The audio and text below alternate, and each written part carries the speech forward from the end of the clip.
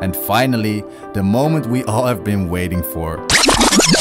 I know, it's been a while, but you know, it's never too late for a third episode of editing your photos. Roll the intro.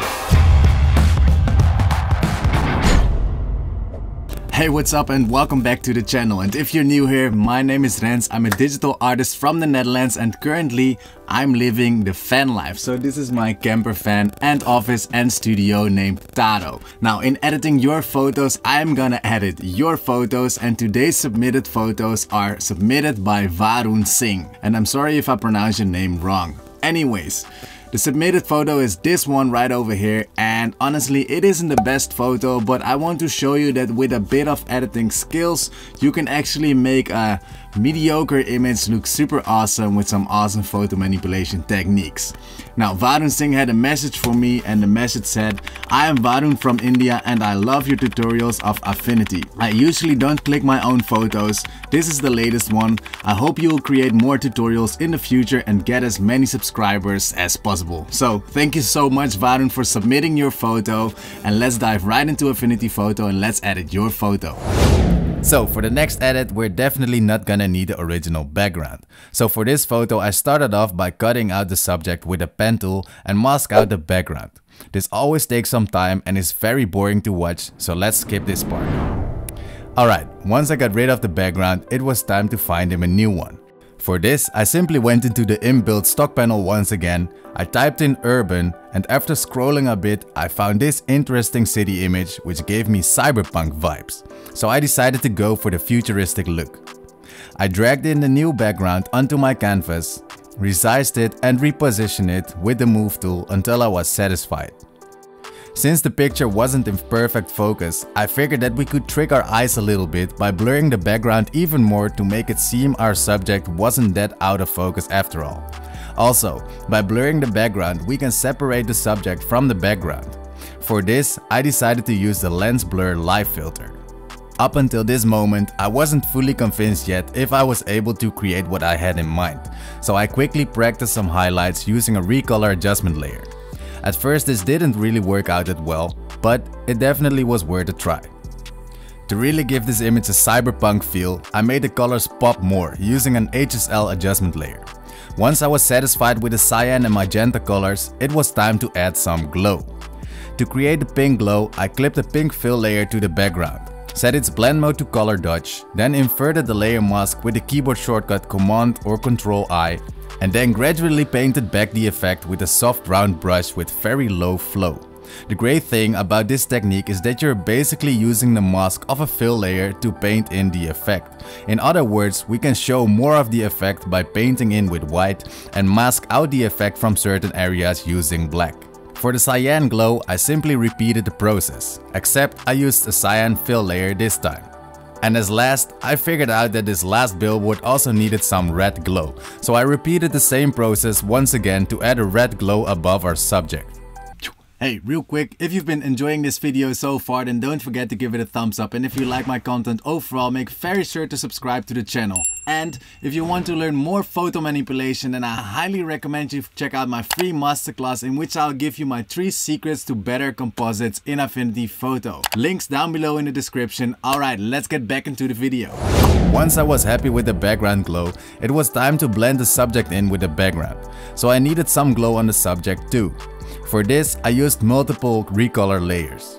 First I created a pink one and used the inverted mask to paint back in an overall glow on the subject. And then I rinsed and repeat the process for the cyan glow.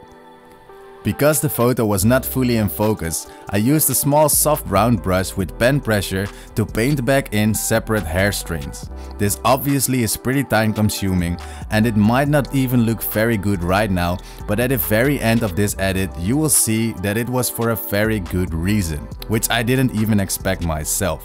Since his hair wasn't in focus, I decided to blur my painted hair strings as well to match it better.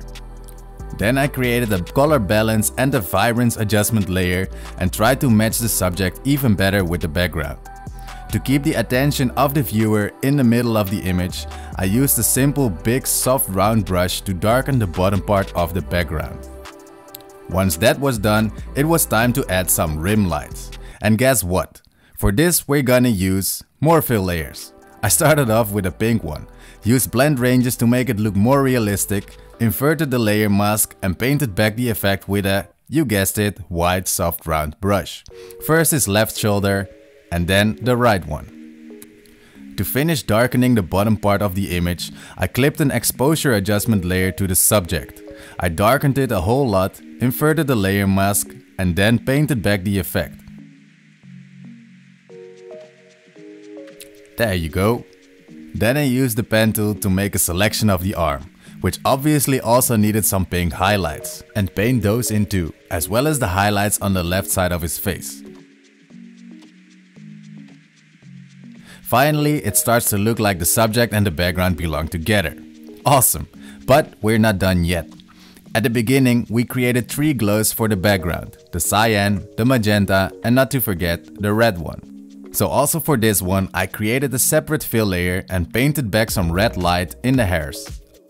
Alright, that doesn't look that bad at all. To add to the futuristic cyberpunk vibes, I figured it would be cool to create some hologram screen. So let's do that. I found this space interface on Google, I mirrored it and set a blend mode to screen. To match it with the perspective of the phone, I used the perspective tool and then masked out his hand. To enhance the effect, I darkened the shadows in the background using exposure and blend ranges. In my mind, holograms are some kind of cyan green color. So to add this, I created a recolor adjustment layer, set the color to cyan, added a motion blur to soften the edges and set the blend mode to soft light. I then masked out the hand and well, that looked pretty cool.